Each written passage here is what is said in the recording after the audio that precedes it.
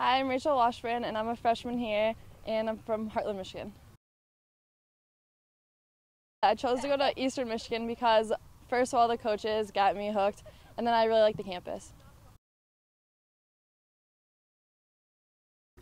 My dream job would be probably movie editor because that's what I'm going into.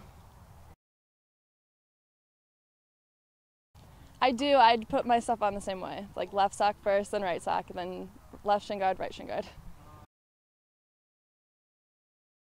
Something that people don't know about me is that I have a Harry Potter tattoo on my foot. What I like to do in my free time is hang out with the Fab Five.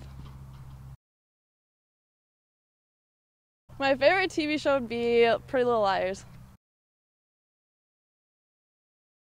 The artist that takes up the most space on my iPod would be either Eminem or Miley Cyrus.